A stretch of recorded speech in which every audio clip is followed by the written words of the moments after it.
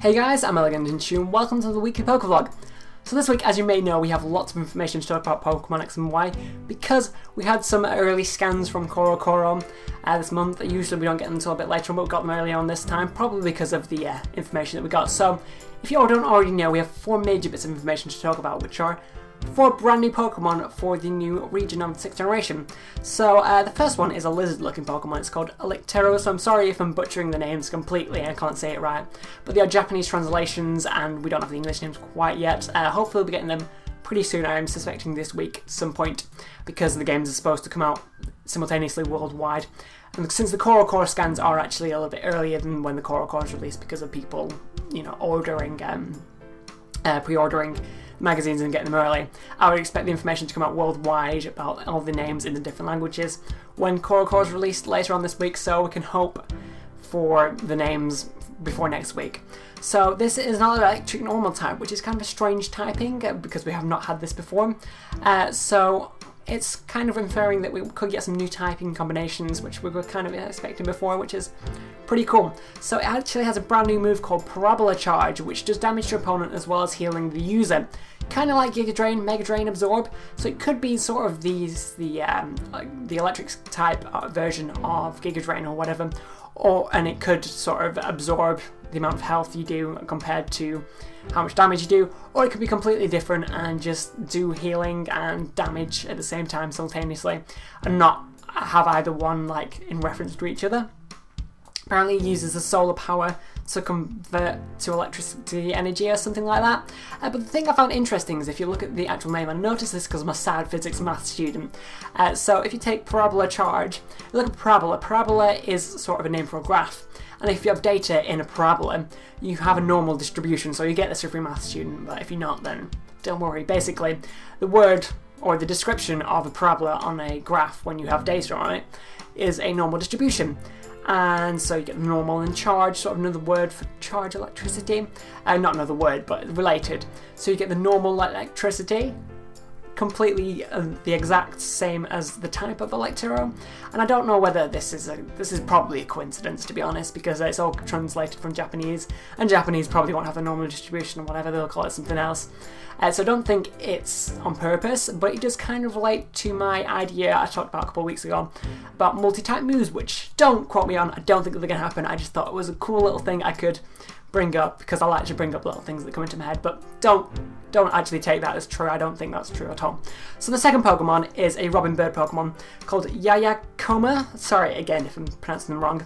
It's a flying normal type, so it's like the typical Pidgey, Tailo and Starly kind of bird starter Pokemon. So I expect sort of 3 evolution stages. Now I know Tailo is the exception to that. Tailo only had 1 evolution, whereas all the other starter bird Pokemon had 2 evolutions, so 3 stages. Well, I'm expecting this to have 3 stages of evolutions, and it's a Robin because of the Northern Europe, and we get lots of Robins in Northern Europe in winter, so it fits for that as well. So it actually has the move Flame Charge, so no new moves for this Pokemon. So the final of the main 3 that I'm going to group together of the new Pokemon is, there's another one after, but the final of this group is a panda Pokemon, which everyone's been getting excited about because it's a panda. Although I find that quite strange that they put it in France and Europe, that they had a panda in France. That's a bizarre thing, but whatever. Panda in France, I don't care, it's a panda.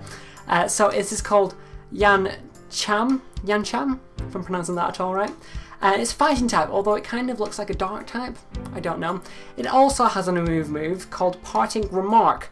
So it lowers your opponent's stats as well as switching the user out, which is a very unique idea. It's a very good thought though. It's kind of like U-turn, but stats based. I guess possibly Yamcham would have to be a fast Pokemon for this to be effective in battle. So possibly going to be a fast Pokemon, but we don't quite know. So the reason I grouped those 3 together and didn't add this other Pokemon into the group, because they're the sort of the typical Pokemon you'll see at the start of the game and you'll be able to catch and we'll have evolutions or go through the game with you, because you got the typical bird starter. The other 2, I think they might have 1 evolution, so another stage. Possibly not Elikiteru. I'm thinking more that the panda one, the Yamcham, will get an evolution. I quite like saying Yamcham now.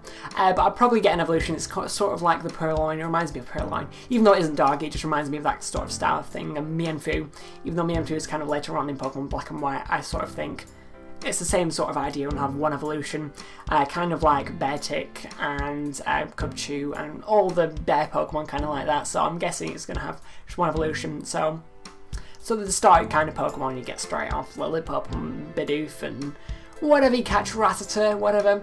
But the third Pokemon, or fourth Pokemon, sorry, that's brand new, is a gogoat. And why this is different is it's a grass Pokemon, so not a new fancy type combination, but it's a grass Pokemon and it's a goat. But you can ride on it, that's the interesting thing, that's why we wanted to separate it.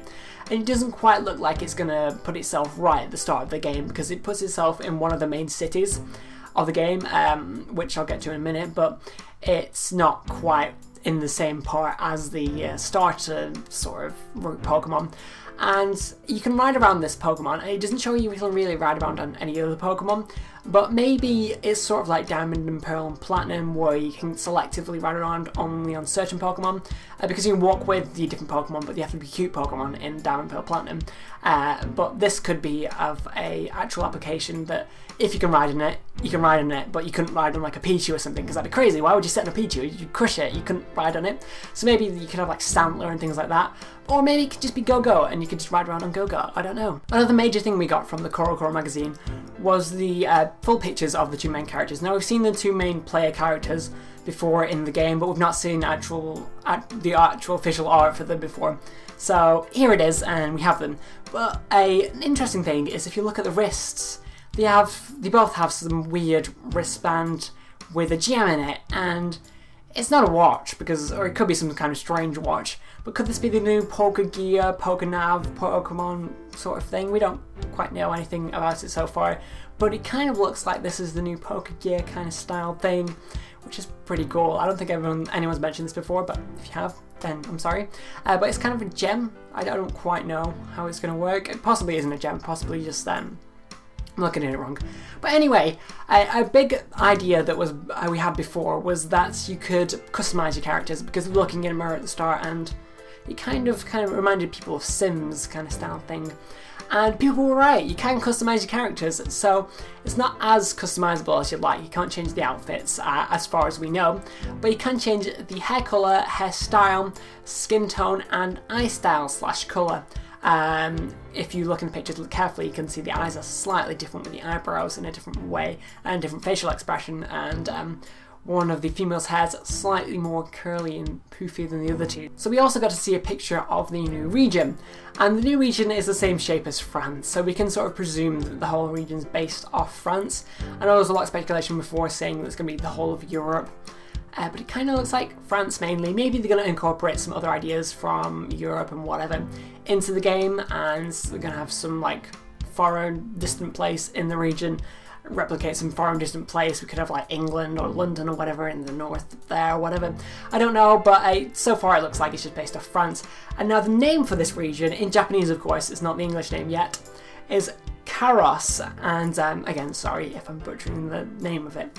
And the main city, which includes the Eiffel Tower, the Go-Goat ride, and all the main sort of things which you see a picture of, is going to be called Mayare City, which again, Japanese name, so we don't know.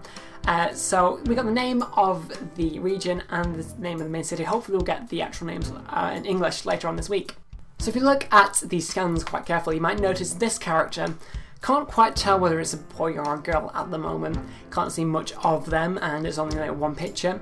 But they kind of make you think of a rival, because why would they feature this character on the main game and show the character that's... You gotta presume that this character's early on in the game, because they wouldn't show later on footage of the game when the first information is coming out. So you gotta presume this character is involved somehow in the start of the game. Doesn't look like a professor at all. I would be disappointed if it was a professor, to be fair, but it kind of does look like a rival. But even though we already have a rival, which we've seen before, maybe it's some sort of distant rival like Bianca is, because I know Sharon, it actually battles you to the end, but Bianca is sort of a side kind of thing. Not in that way, it's just a side rival. So we don't quite know who this character is, but it does kind of make you think of a rival. And the final bit of information that we have from the Coro Coro scans is the box arts. So we have the Pokemon X and Y Japanese box arts, We can presume they're going to be the same for English and other languages, just with the text being slightly different. And they're quite cool box arts. They've got the X and the Y in background, which is a little bit different from usual because you don't usually have the name or whatever in the back. But I guess since it's X and Y, it's pretty easy to put in. And since it's not a colour this time, it's hard to sort of reference a letter by not putting that letter in the back of the case. So like I said, in this whole video I've just mentioned all the Japanese translations of the names, and I'm expecting to get the names later this week, and the reason for this is because, first of all, Coro Coro isn't meant to be released yet. It's just the early releases to the people who subscribe, like I mentioned, and so I expect all the information will come out in all the different languages once Coro Coro comes actually out on the 15th, or generally comes out on around the 15th.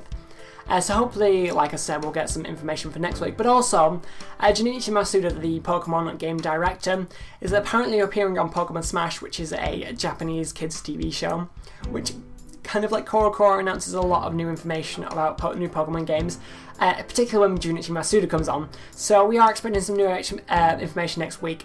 Generally, Pokemon Smash talks about the information recently revealed by Coro Coro.